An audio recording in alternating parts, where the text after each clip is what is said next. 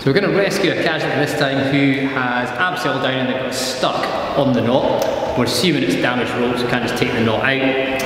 There's a couple of different approaches to this. I could stay underneath the knot, and that can feel simple, but if this knot's a little bit lower than that one, everything can end up being quite awkward. So I'm going to demonstrate a slightly different way, and then it doesn't matter if this knot's a little bit lower, it should still work out fine. So I'm going to climb up until I'm underneath the knot, and I want to get myself above the knot on my working rope.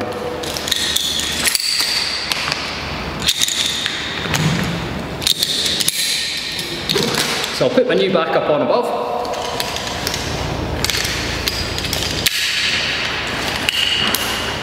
I'm just going to put my back up on my working rope, so I've got 2 points. I can then jump my crawl over.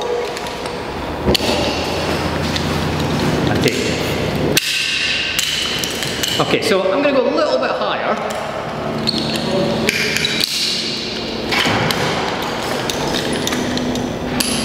And while I'm still in my crawl, I'm going to re-anchor my working rope onto a hand descender above me, again on my working rope.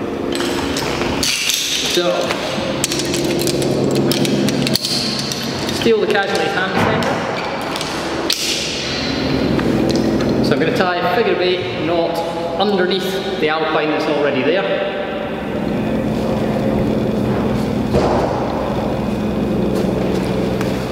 And I'm going to re-anchor it onto that hand descender. So I'm doing all of this while I'm still in my crawl.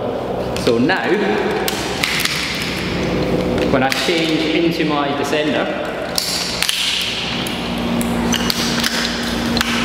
it's on the rope that goes down the ground with no knots in it. So when I come out of the crawl,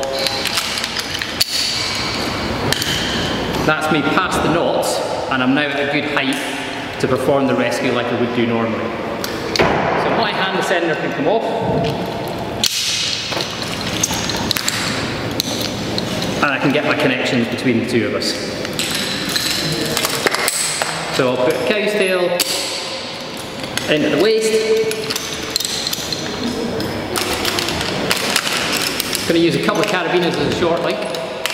So they're going to go from the casualty's chest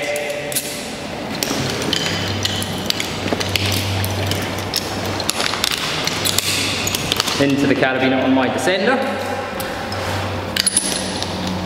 We've got 2 points between us, so the casualty's backup can come off. And now the casualty's descender. Now you would normally just lower someone off at this point in a descender, but the knot's here, so I can't do that. So I'm going to have to lift them up and disconnect them. So I'm going to get my cord out again here.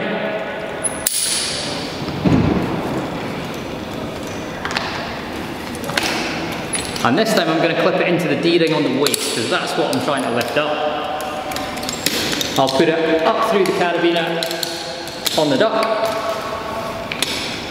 wrap it round so I get my little hole system.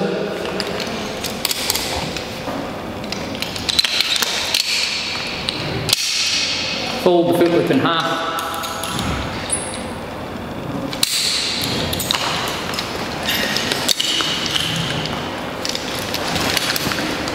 And when I lift them up, I can either disconnect the whole thing, or you can take the rope out.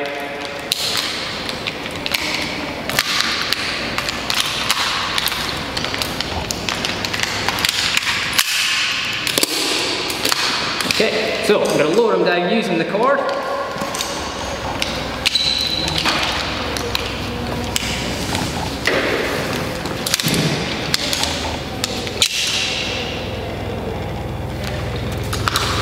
So we now have a clean run down to the ground.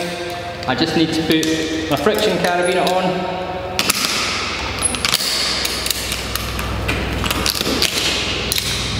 Bring my duck down a bit. And once I've dropped low enough, I'll put the new back up on.